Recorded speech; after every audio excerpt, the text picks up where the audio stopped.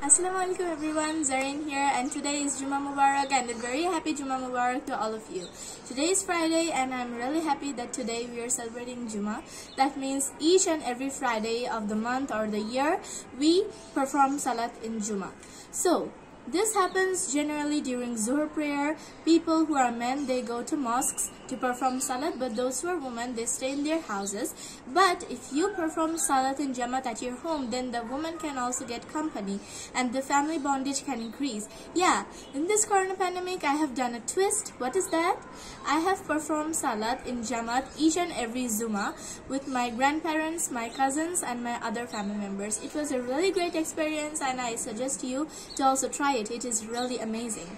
And this made a great feeling in my mind that it creates a very, very lovely family bondage and our relationship increases. And as Friday is a holiday, so we get the chance to stay with our family members, have a great relationship with them and mix with them.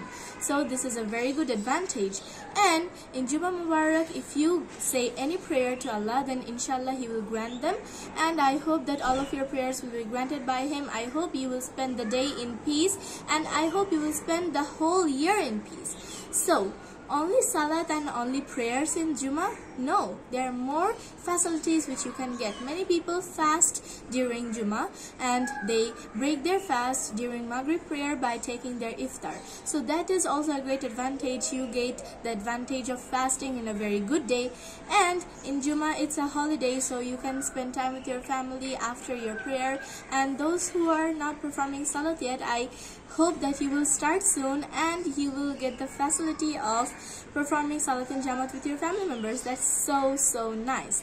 And yeah, in this day, people greet each other by saying that Happy Juma, as I told you before, wishing you a very happy Juma Mubarak, and people also sometimes hug each other like Eid. So it's just a kind of festival for Muslims, but still, Juma Mubarak makes a great feeling in the mind that you are devoted to Allah.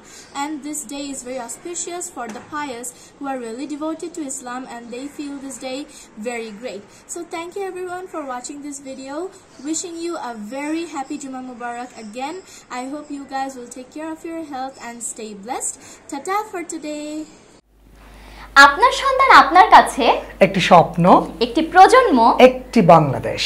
হ্যাঁ, দেশ গড়ার প্রত্যয়ে প্রতিষ্ঠিত হয়েছে বস Bangladesh online school. We shape future.